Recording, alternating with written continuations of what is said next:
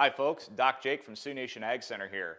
You know, what has to be one of the most frustrating parts about calving season is when you have a calf that won't suck the cow. I mean, it's kind of ironic when you think about it. Usually, we don't like things that suck.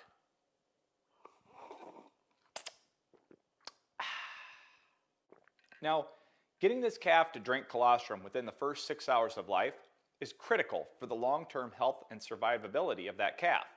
Now, obviously, we can tube him colostrum to get him started, but he can't continue to live without being able to nurse the cow. So, what are some ways that we can get this calf to drink? Now, if we're going to try to get a calf to drink off the cow, the first thing we have to think about is the mechanics of drinking. Now, that calf has to be able to successfully manipulate the teat on the udder and then push that milk down the back of its throat down to its stomach. This requires a lot of dexterity on the part of the tongue. Now think about what happens if the calf has just been through a hard birth. That tongue usually gets pretty swollen up in that hard birth. So if I have a calf that won't drink off the cow and it just was born to a pretty hard birth maybe the day before, then I will consider using 1 cc of the drug dexamethasone. Dexamethasone is a steroid. The steroid then will help take the swelling out of the tongue, which will hopefully put the calf on the path to be able to successfully drink off the cow. Now, when we consider the mechanics of drinking off the cow, all of that dexterity requires a lot of coordination. Coordination, well, it takes energy. One of the things that we can see with a calf that's been born to a hard birth is acidosis. Now, acidosis is when the blood pH of the calf is lower than it ought to be. That hard birth process will sometimes cause a calf to be acidotic. This acidosis then makes the calf weak. Consider a calf that has scours. A scouring calf also is an acidotic calf. And those calves, well, they like to lay around, not get up, because they are weak from the acidosis, well, as well as the dehydration. So to correct this acidosis, what a person will want to do is administer sodium bicarbonate. Now, sodium bicarbonate, that's just the chemical name for baking soda. What bicarbonate does is buffer the blood pH, thereby raising the blood pH. This should make the calf less weak, which ideally will make it so it wants to drink off the cow. Now, there's 2 ways to give a calf bicarb. We can either administer it in a drench with an electrolyte that contains mostly sodium bicarbonate, or in an IV drip that is predominantly made with sodium bicarbonate. So, oh wait, I gave that up for Lent.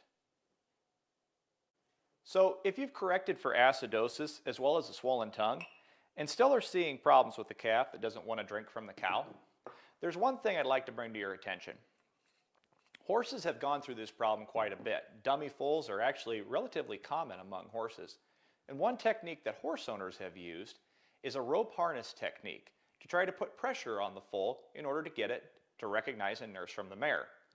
You see, the idea with the process is that it replicates the pressure inside of the birthing canal. This replication then is supposed to help the horse go through that same process so that the correct hormones are released so that then it wants to nurse from the mare. Now, people have tried replicating this process in calves with varying levels of success. I personally haven't used it, but I wanted to make you aware of it. It works by putting a rope over the torso of the calf and then applying gentle pressure. It's something you can look up online to see if you can try it, because after all, it's not going to cost you anything to give it a go. Well, that's great, Doc, but what do I do if I don't have any of the calves drinking from their cows? Well, that's an excellent question, Generic Rancher Ron, and that's obviously an extremely frustrating situation. In situations where we've seen a lot of calves that don't want to drink from the cow, one of the things I consider is low vitamin A in the cow herd. In situations like this, we've made custom mineral for producers that have had as many as 30% of their calves not nursing from the cow. This custom mineral has a double dose of vitamin A in it. With this double dose of vitamin A, we've seen these guys go from having that large number of calves that don't want to drink from the cow to maybe a small handful of calves. That, my friend, is definitely worth the effort. Now folks, this is not an exhaustive list of things that you can do to get a calf to drink off the cow, but it's a good starting point.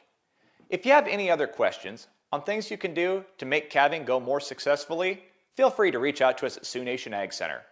We're always here to help you feed that bottom line. Wait, you gave up pop for Lent, but not beer? Priorities.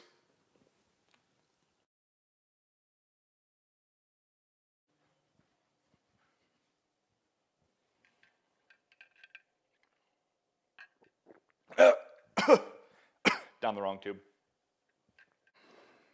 Start pouring my milk. All right. Balances out the pH of the calf, causing it to be closer to the normal level that's supposed to be at. This in turn, oh hello. Oh shoot, hi. You are live.